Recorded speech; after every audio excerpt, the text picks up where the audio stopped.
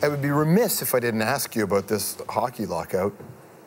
What are your, like you're on the side of the players, obviously. Of course. You know, what are your thoughts on the relationship between the two? Well, here's how I see it, George. I remember Ted Lindsay started the union, and those guys didn't make a whole lot of money back then, and it was because of Ted Lindsay that I got to make the money that I made. And so I'll always be extremely loyal to those guys that came before me, and I have the utmost respect because they built the game, they built the Players Association, which gave us, you know, education around the whole thing. And so I believe there's always a deal to be done. And to me, it just seems that both sides have dug in and aren't willing to give up ground. But the owners made the players in the last agreement partners. And because of that, they grew the game to where the game is now worth $1 billion more than when they did. And so I would think that because of that, the players played a big part in growing the game. You know, the Ovechkins, the Crosbys, the Stamkoses, you know, these guys. And, you know, I do tons of events, and I see guys like Gordie Howe and Johnny Bower at these events, and I'm going, what are you guys doing here? Like, you should be enjoying your life, and, you know, you should be in a rocking chair bouncing your grandkids or whatever, right? But they have to be there to sign autographs because they got to get paid. And to me, that's wrong. Yeah. And if I didn't blow 50 million bucks, I would have, you know, I would have helped those guys. You said it with a chuckle. Do you laugh when you say it just to prevent yourself from crying when you say it? No, because you know what, George? How do you blow 50 million bucks? It's easy. It's easy. How is it easy? Well, 2 divorces. Yeah. So you split that in half right there. Yeah. And you know, I lost in New York over a 3-year period. I lost probably $3 million gambling on football and cards and all that kind of stuff, and you know, probably a $350 or what did I say, $3,500 cocaine habit I had towards the end there. So it's not that hard. It goes away. It goes away quick. You know? Do you believe that the game bounces back? Yes. In every market? Yes. It's a great game, George. It's the best.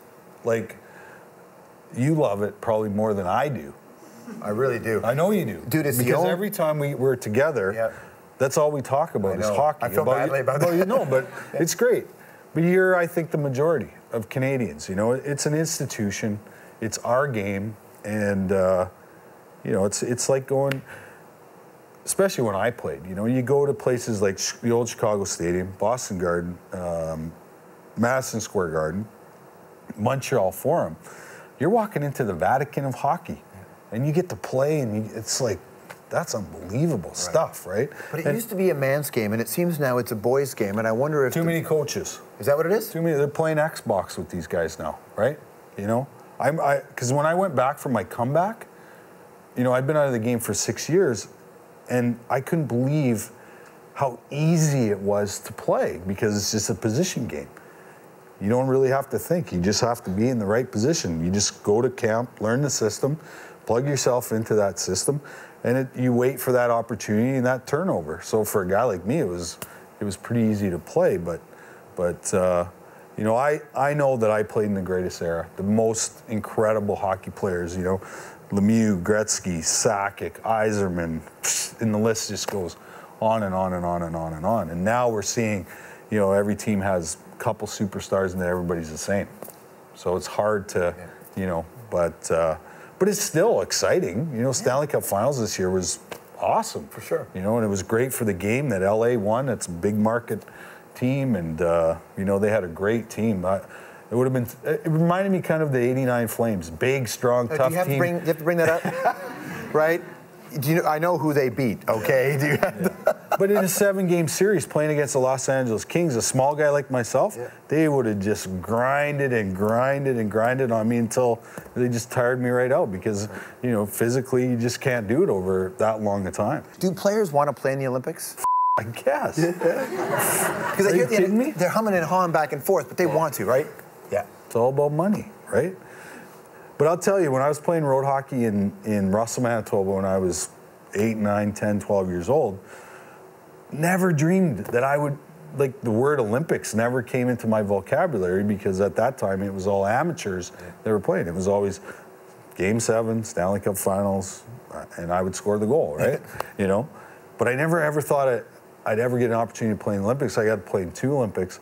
First one was obviously disappointing, but Salt Lake was, are you kidding me? Well, like the Sochi games, I think ultimately, or the Winter Games will go back to CBC at some point, right? And so when that happens, we want the NHL. Yeah, absolutely, for sure. And you know what? We were in the movie The Score together, where George was you were the play-by-play guy. That's right. I was a hockey announcer watching fights. It was awesome. So there's no reason why you can't be the play-by-play guy in future Olympics. Listen, I'll give this show up to do play-by-play in a heartbeat. I know you would.